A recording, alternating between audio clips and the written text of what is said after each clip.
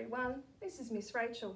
I thought today I'd read you one of my favourite stories, Harry Maclary from Donaldson's Dairy. It's by Lynley Dodd. Out of the gate and off for a walk went Harry Maclary from Donaldson's Dairy.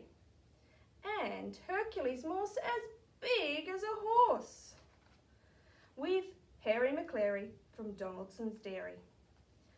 Bottomly pots, covered in spots, Hercules Morse as big as a horse, and Harry Maclary from Donaldson's Dairy. I wonder where they're going.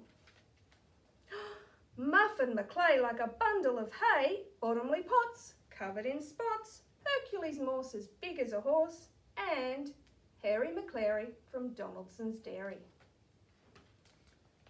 Bits of Maloney, all skinny and bony, Muffin Maclay like a bundle of hay, bottomly pots, covered in spots, Hercules Morse as big as a horse, and Harry Maclary from Donaldson's Dairy.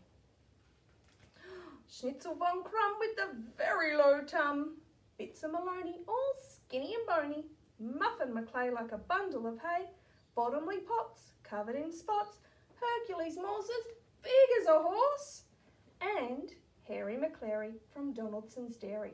I wonder where they're going. With tails in the air, they trotted on down, past the shops and the park to the far end of town.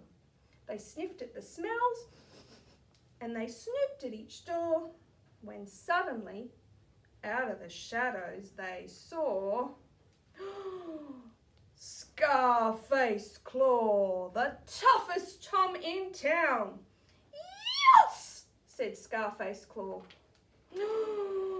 Off with a yowl, a wail and a howl, a scutter of claws and a clatter of claws went Schnitzel von Crumb with the very low tum, Bits of Maloney, all skinny and bony, Muffin Maclay like a bundle of hay, bottomly pots, covered in spots, Hercules Morse as big as a horse, and Harry Maclary from Donaldson's Dairy.